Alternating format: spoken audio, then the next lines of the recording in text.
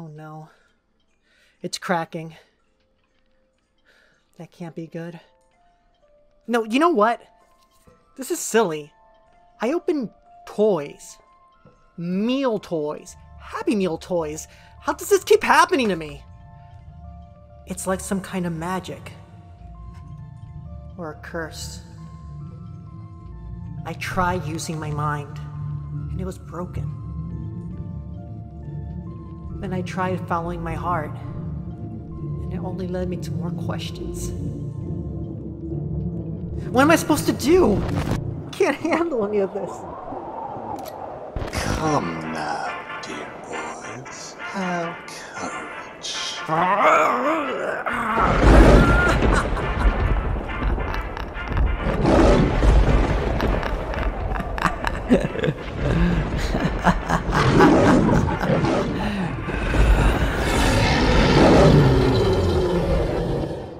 Put 'em up! Put 'em up!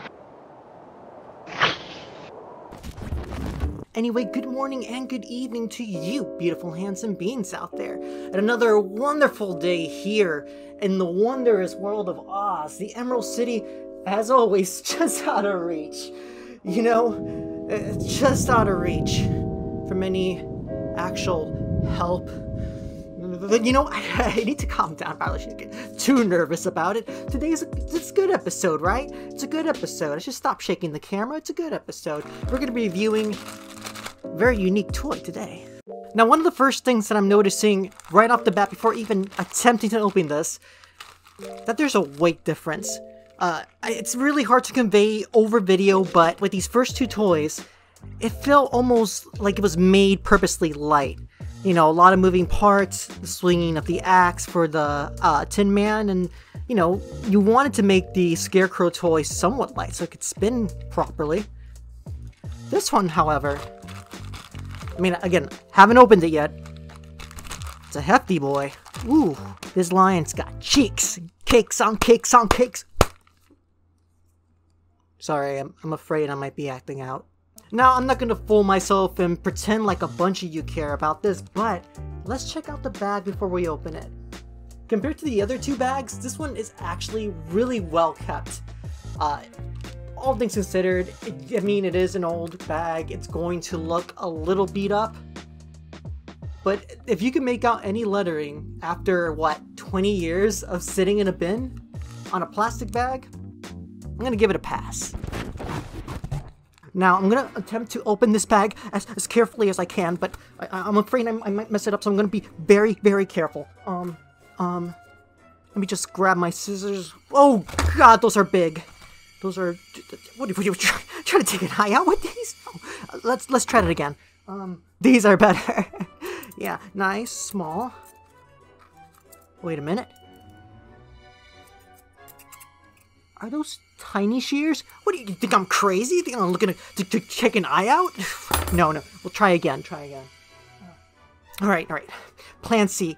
What if I open it with a utensil? Oh, that's a lot of prongs on that one. It's a little dangerous. I don't know if I want to... No, you're trying to take 4 eyes out? No. Now this is what I'm talking about.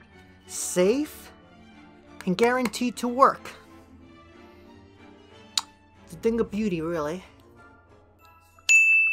Ping!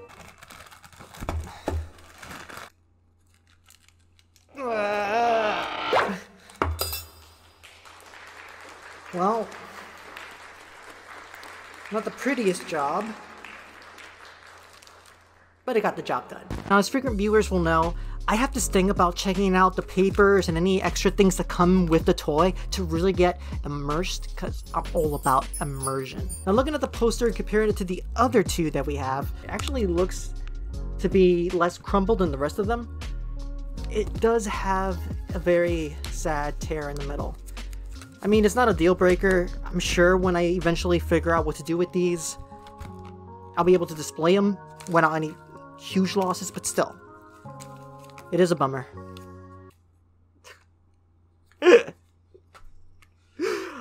I am finding it hard to review this with a straight face. You'll understand why once you see this charming little guy's face. Check it out. What is with that expression? Alright, first off, this is a very happy boy, but a very detailed boy indeed.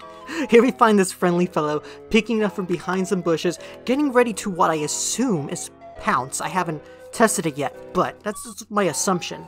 I love the palm details of the bush in front of him, as well as the work in the details on his mane, so you could see essentially every ruffle and curl in between. It actually comes to a cutting point around his shoulders, slenders off, still showing hair detail all the way down to his booty tail, which, by the way, turns out I was right. He is caked. Wow. And although the colors used weren't super bright, they are vibrant enough to convey the colors of the Cowardly Lion. Though if I was being completely honest, as far as the paint job goes, I do kind of wish they would have painted the inside of his mouth, because it just looks like he's wearing a skin mask of the lion, which is pretty scary. But how does it work? Only one way to find out, comrades, and that's to walk the yellow brick road. Ba-da-da-da-da-da-da. Here we go. Oh, actually, wait a minute. Make sure your friends are waiting. Aww. Here we go. Oop. Oop, oop, oop, oop. He is. Well, that's awkward. Alright, so a few notes. Remember how I mentioned that this toy was actually pretty heavy compared to the other two? Well, I believe that might have actually played into the function of this. See, I think the idea is that he's pouncing, right? The figure itself is heavy. So as you go along, you just kind of hear it bump, bump, bump, bump, bump. It's kind of scary too. Bump, bump, bump, bump, bump, bump, bump. Put him up, put him up.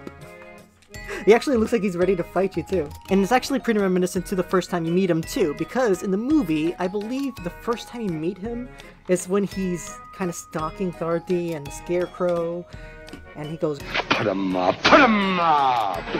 Or something like that. But I hear you, I hear you. We have 3 toys now. That means, let's see how they all look like together. Ready? Here we go. Snap. Snap.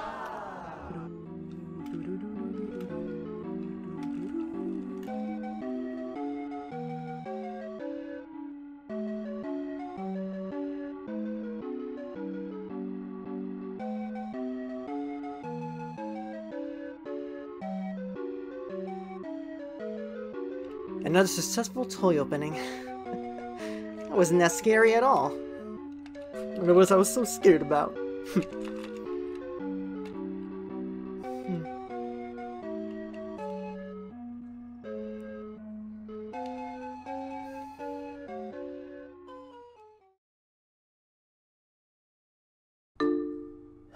Courage. Courage? Well, I needed my mind to be clear. And I needed my heart to take a chance. But courage? Why courage? That makes no sense! What am I supposed to be afraid of? Ah, look at this, he caused a mess, dropped all my toys. Be not afraid, dear mortal. You know, that'd be a lot more frightening if I hadn't seen the movie a half-dozen times. I know you're not a god, old powerful wizard. Oh? I'd show more respect if I were you. Otherwise, I might give you a way back home, which looks about here. I just so happen to have one in the bag right there. If it's a way out you seek, that'll take you back home. But if you do, you'll never learn why you're